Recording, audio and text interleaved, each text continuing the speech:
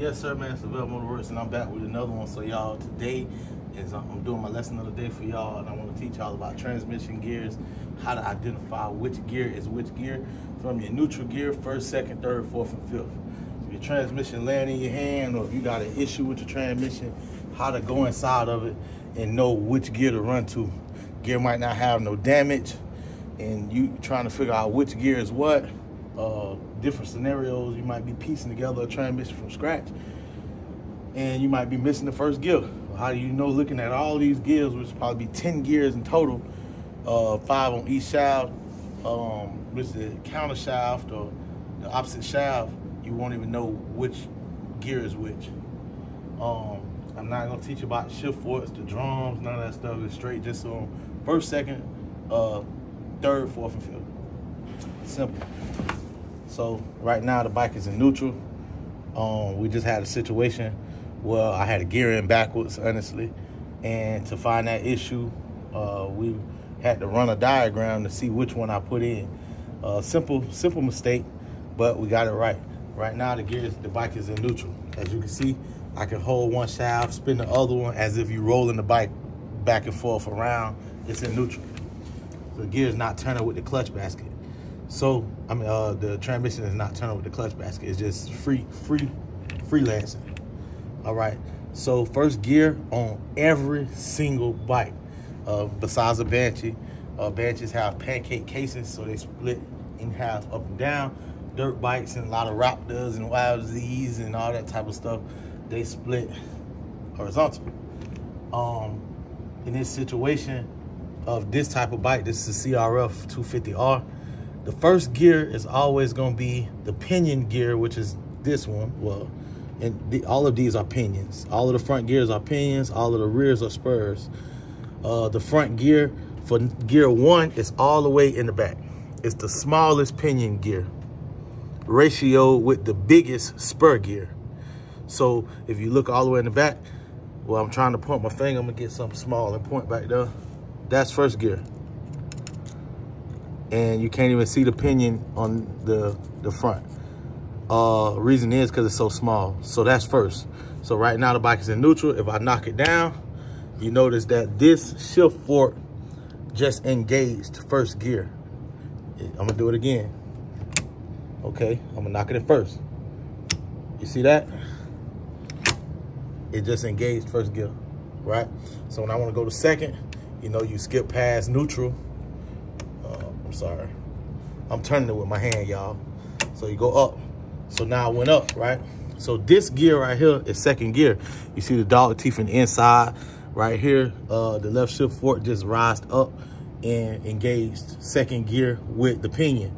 Now, remember I told you the pinion gonna be the smallest ratio with the spur, that's the biggest. In this essence, where this is second gear, now guess what? It's the second smallest ratio with the second biggest gear in your basket. So this gear right here is second gear. Okay, so now if you look ahead, you see this gear here, and this gear here should be the third gear, if I'm not mistaken. So when I shift the gear, this pinion should drop down, engage the dog teeth into the rear gear, and now this gear and this gear will be engaged, and then it should turn this shaft. So, oh, I'm wrong. So it was the back gear. So that back gear is engaged to the gear. Hold on, what gear am I in? Let me see something, because I know I'm right. It's just, I'm turning the gear with my damn hand. All right, so first, second. Oh, that's neutral. Second. That ain't right. Hold on.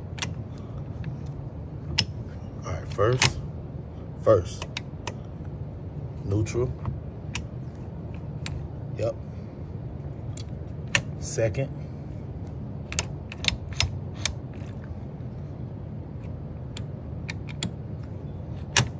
Third.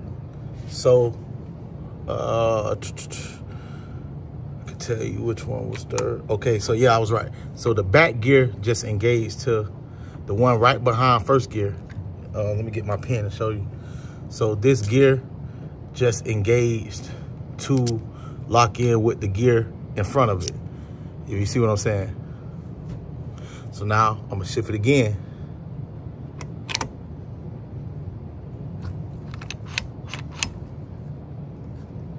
Yeah, is that fourth?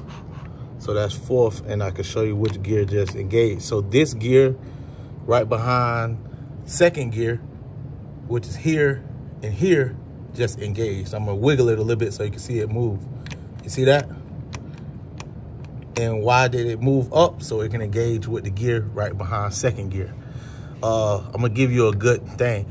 Second gear is always next to fourth gear. First gear is always next to fifth gear. And then you got neutral gear in the middle. Third gear is always in the middle of neutral. So now I'm gonna go to fifth gear. All right. So now I went to fifth gear.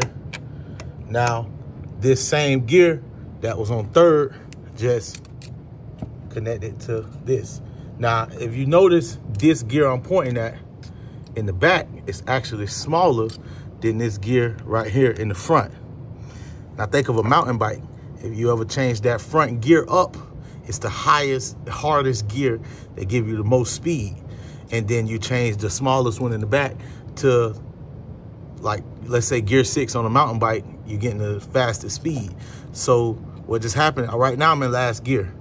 So now, instead of it being first gear, which is smallest in the front, biggest in the back, now I have the biggest on my whole complete shaft in the front, which is this one I'm pointing at, engaged with the smallest that I have on my rear shaft, which is last gear, because the ratio is gonna make it pull at the highest speed. So I'm gonna wiggle it so y'all can see that's the one that just moved. This one just lined up with this gear right here. So that is fifth gear, okay? So I'm gonna do it over again. You got first gear, you got fifth gear, you got second gear, you got third gear, and you got fourth gear. All right? I'm gonna knock it all the way back down to neutral. All right, all right, so now this should be neutral. Yep. There you go, lesson of the day.